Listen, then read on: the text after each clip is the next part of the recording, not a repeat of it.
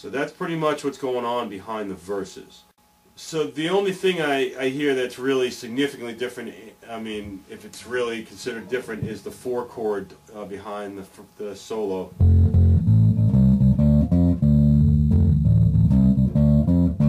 It's basically using the same type of note combinations as before, it just might sound slightly different because the order of the notes. So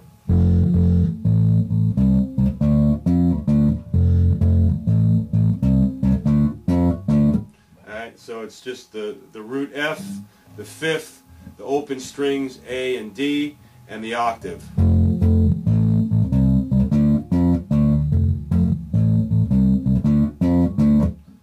Alright. The only other thing he might be doing a little different is, again, it's all around the same kind of notes, but on the 1 chord behind some of the jamming, it's sort of like a little bit of a soul man type of a.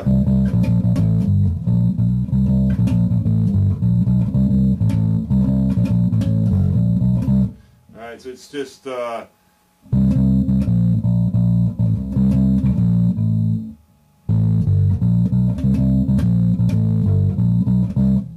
it's just C, B flat, open, G, and then back up to C. It's playing around with the chromatics on and off the chord, and of course the G is the 5 of the C chord, so you're still kind of staying in the chord.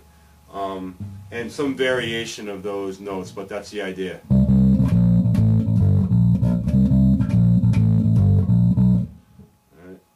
Alright. And there's one part during at least the first part of the jam in one of the live records where he goes up to the 4 chord from the 1 with a longer chromatic.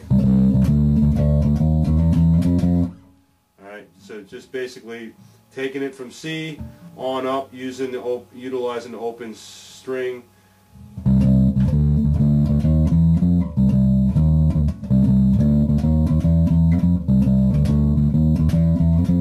Alright, and to fill in the gaps on the rhythm, sometimes you have to double up on notes, otherwise you get there too fast, you know. Alright. So that's just a couple of basic, they're just sort of bass player bluesy type techniques, right? Variation of the theme. So, okay, so the only other thing left is on at least one of the live versions they do like a pentatonic type of climb down to the ending, and it's hard to tell exactly what they're doing because there's multiple guitars and stuff, and it's hard to pick out what the bass is doing. But I think if you're gonna play with your band, you're gonna just agree on whatever the guitar players are playing or whatever you guys all agree on. So the general idea is something like.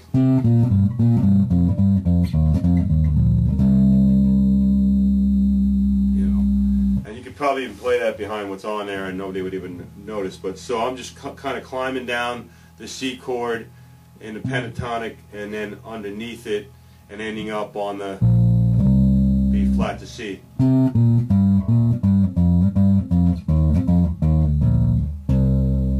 One more time slow.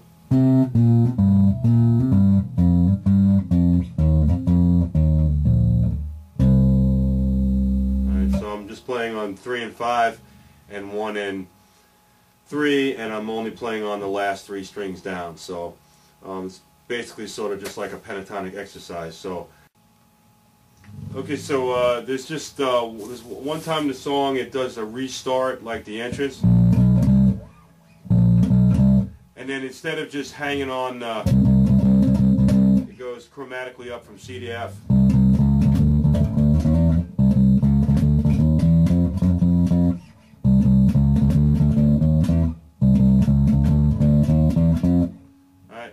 And so you can use the closed A or the open A depending on how you want to finger it, but basically you just got to work your way in time from C to F, and then you have the choice of the other different parts. You know, all the different types of ways of stating the chords. So just a quick note about this song. It's a blues and which means it's repetitive, which means that you really can't go wrong as long as you're stating the right chords. As long as you're on a C and you're stating a C enough that the band isn't losing it and you're staying in with the drummer, it doesn't really matter all that much if you're exact on this note or that note, as long as you're playing in time. So I think the more you play through the parts of the song and the different options on the rhythm, you can mix them together. Just because on the record the bass player may be only doing instead of, it doesn't mean you have to, because it's not going to necessarily throw anybody off, because you're still stating the right chord. So I think you just need to play through it a few times after you get familiar with the different parts until you get to the point where you're not having to think so much and you're more playing, and then you'll just throw in whatever sort of feels right. So at least that's how I approach, especially repetitive blues like that. There are certain songs that to me are more structured in blues, like if you play Statesboro Blues, the Allman Brothers, there's kind of a definite bass line that defines that song, in my opinion. This song, as long as you cop the feel of the bass line, I think you can mix the parts together. It's not gonna do any disservice to the song. So, and one other thought on the chords, by the way, a lot of these chords have notes in common, so that helps. Because, like, I know it's a fast-moving song, and if you get a little confused, I mean, the C, which is the main chord of the song, also happens to be the fifth of the F chord. And the G, which is the 5 chord in the song, also happens to be the fifth of the C chord. So if you happen to hit a G note by accident or whatever, or on purpose, while you're on the C chord, you're not really out of the chord, see? So you can use it as a passing tone. Even the F is not going to put you way out on the C chord, and the F is also the minor 7 of the G. So that's going to be a little more strange in the blues, but it's not going to be completely out of whack.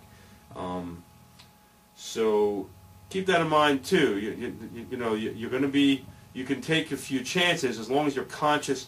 The biggest thing I think is to be conscious of where the chords are moving to, what chord you're supposed to be on, and what chord you're going to, and when.